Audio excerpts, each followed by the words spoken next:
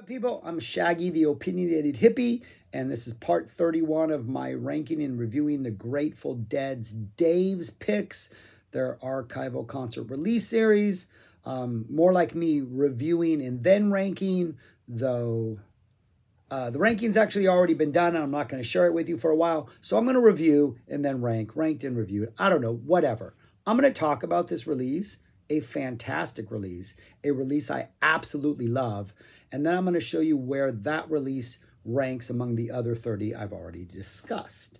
This is a complete show from December 3rd, 1979, with some bonus material, some material from the following show, December 4th, 1979, 3 songs from that second set. So December 79, we're what? April to December, how many months is that? 8 months, a little under 8 months into the Brent Midland run. And this show, I think, really captures the early enthusiasm of those years, with the fact that there are now, of those months, or that year in particular, of those early Brent years, that early enthusiasm with now we've been playing together for like 7.5 months, and this is what we can do. This is a really, really good show. And I think there are moments, I think the set list is fantastic. There's a randomness to a little bit of the set list that is fantastic. Maybe sort of them still figuring out where to put things in like this era of the Dead. There are some really good performances throughout the entire show.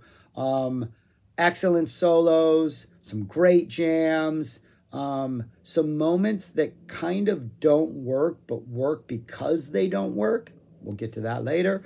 But ultimately, it feels to me like it's a Jerry show. Like Jerry is just feeling right. And he's going to sing a little bit extra hard. He's going to put a little bit more emotion into his vocals. And when he gets a chance to play the guitar, he's going to play for really long stretches of time and do a lot of different things. And the energy from start to finish is just perfect. There are lulls throughout the show, but I think those lulls are needed and come at exactly the right moment. But they're not necessarily lulls. It's just like, we're bringing things down for a while. First set, disc 1, the entirety of first set sits on disc 1, makes it on disc 1. Opens up with an Alabama Getaway into Promised Land combo, high energy. We're bringing the rockers, we're bringing the fun. Everybody's in a good mood. Like, you can feel the vibe. Oh, where is this show from, by the way? It's from Chicago, Uptown Theater. They seem to always play good shows here. Starting off strong. And that to me is like the opening salvo. And like at the end of the set, they will close with a really high energy, really rocking, really fun. The music never stopped, which almost seems to echo that opening energy and almost seems to complement it or like bookend it in a weird way that, like, I don't know, kicks off and concludes the show in a really satisfying way. And the fact that that's the entirety of disc 1, it also works in a really good sort of cohesive album thread type way. So we get the opening Alabama Getaway, Promised Land. Brown Eyed Women, solid performance, always down for a Brown Eyed. El Paso, and then a Ramble on Rose that Jerry is singing his butt off on. Like, Jerry is into this. Like, Jerry can sing like the Tennessee, the Ramble on, the Brown Eye.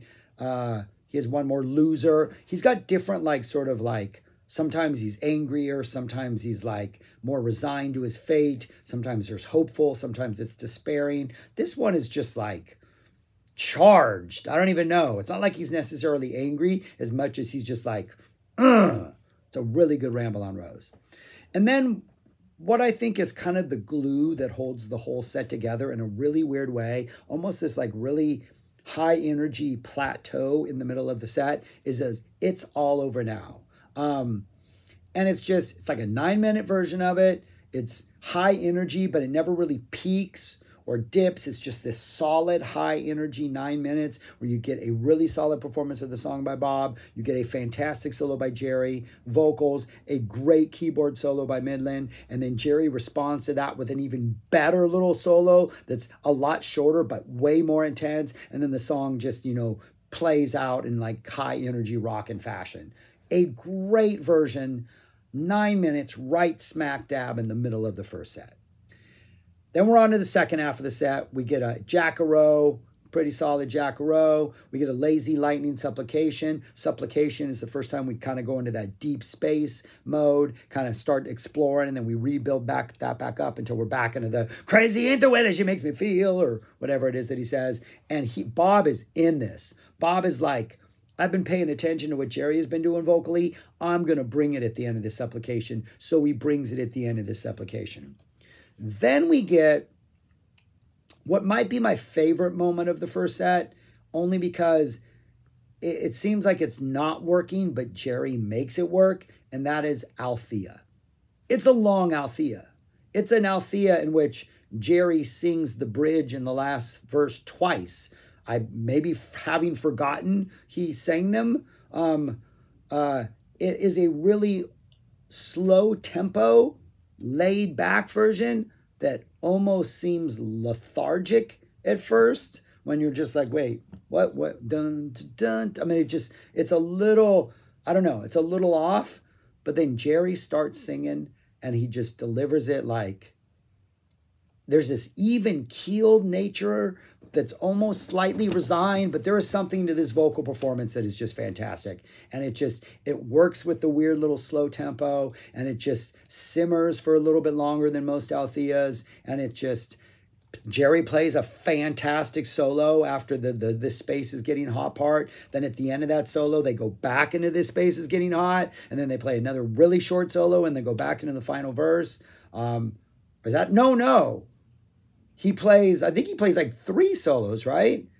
Now I'm forgetting what he did. I think they do the whole song as normal, and then in that ending, yeah, that's what he does. They play the song as normal, and then at that ending closing jam solo, he goes back into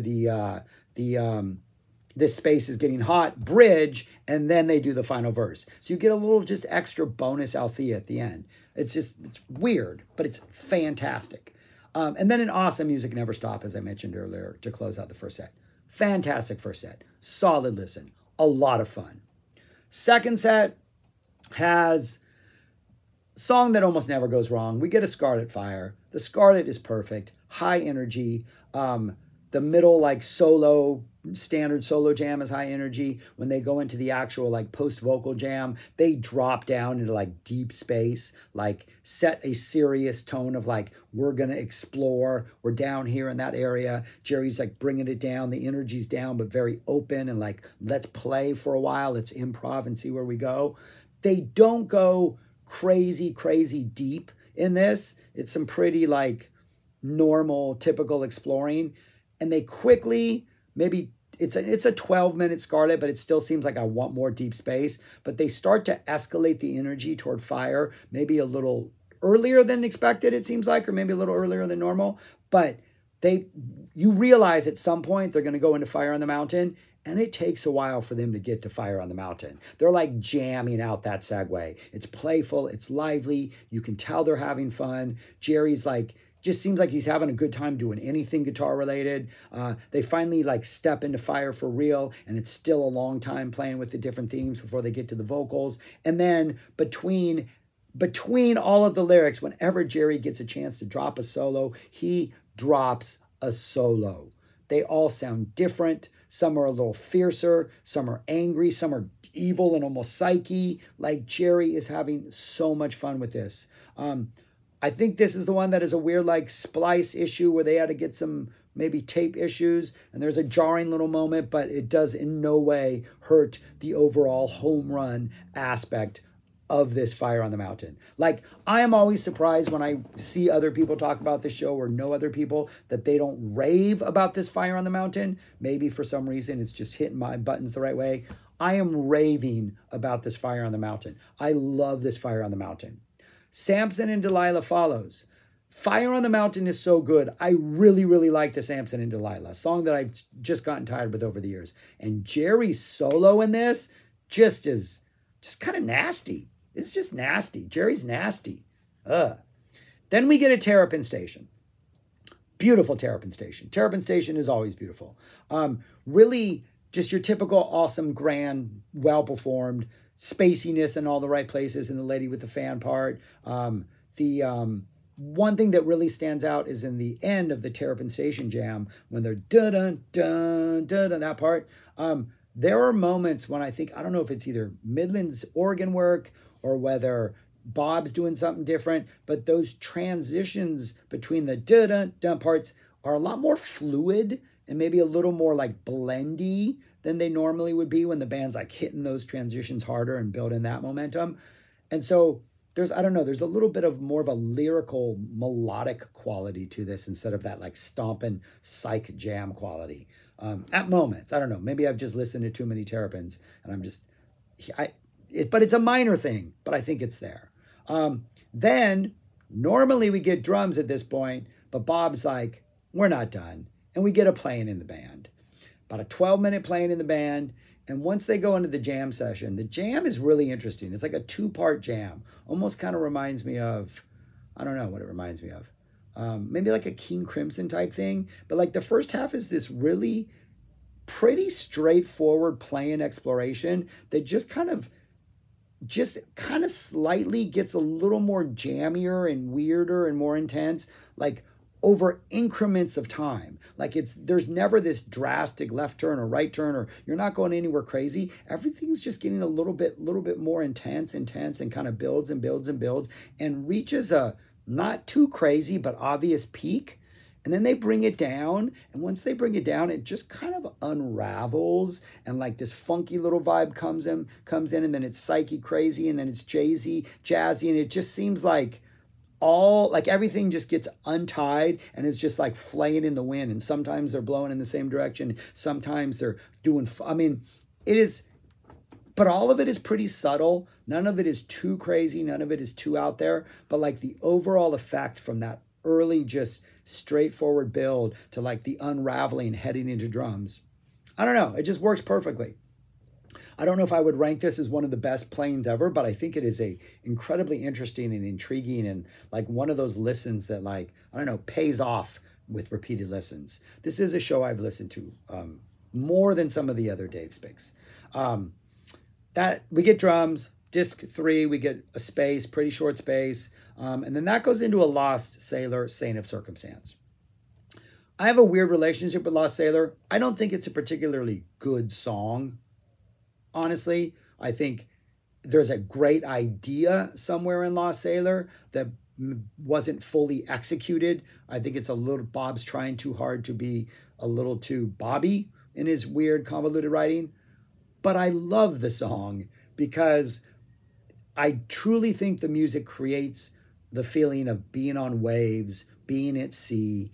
And because I'm never able to really hook into like a melody or hook into like what I think is like the song's like center point, I feel lost when I'm listening to it.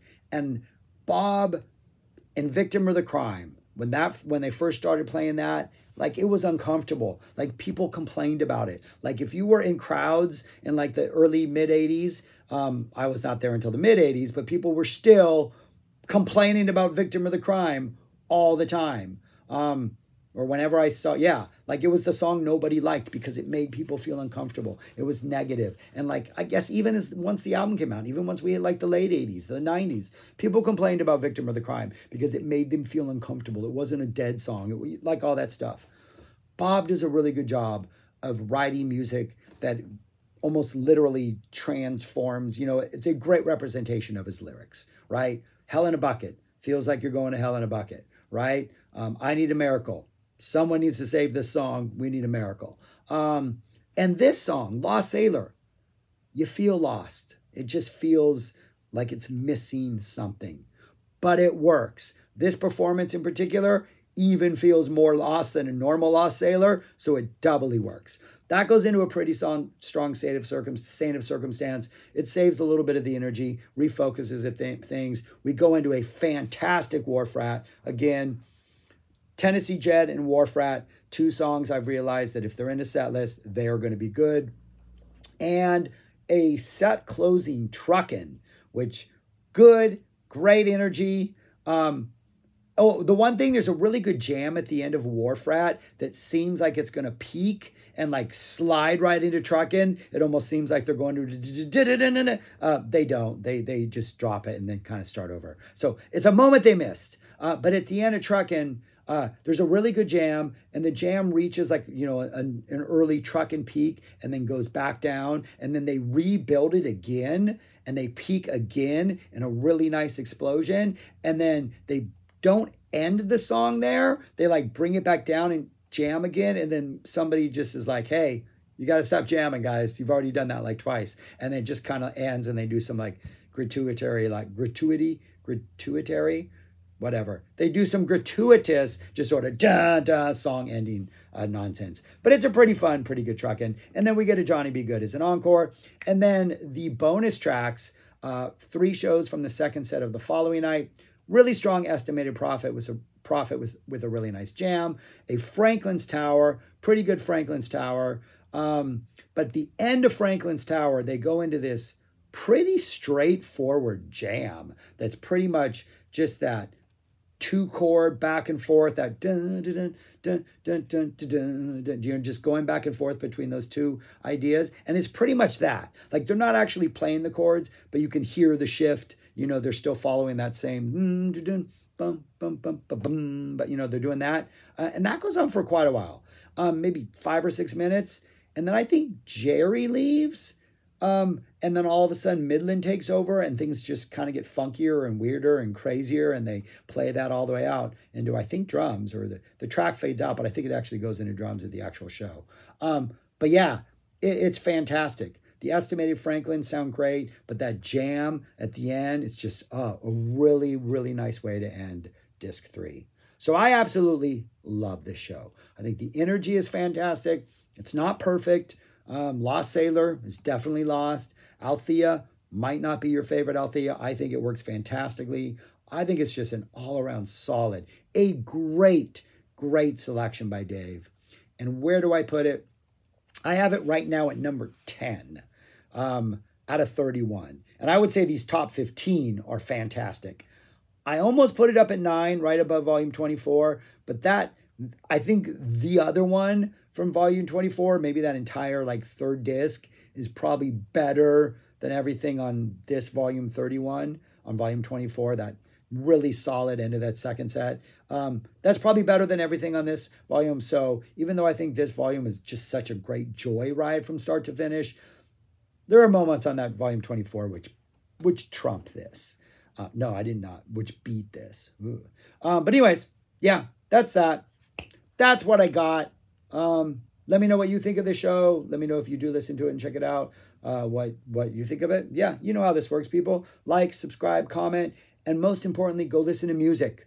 Go listen to all the music. Peace. Talk to you later.